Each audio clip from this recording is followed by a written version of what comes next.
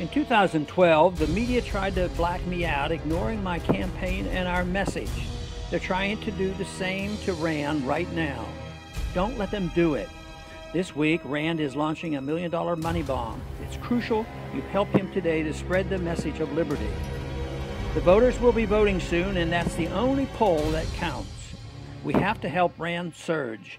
He has to get around their blackout with TV, radio, digital, and mail, and it's going to cost money. That's where you come in. If you want the Fed audited, if you want a sound foreign policy, if you want someone for truly limited constitutional government, then join me and stand with Rand today.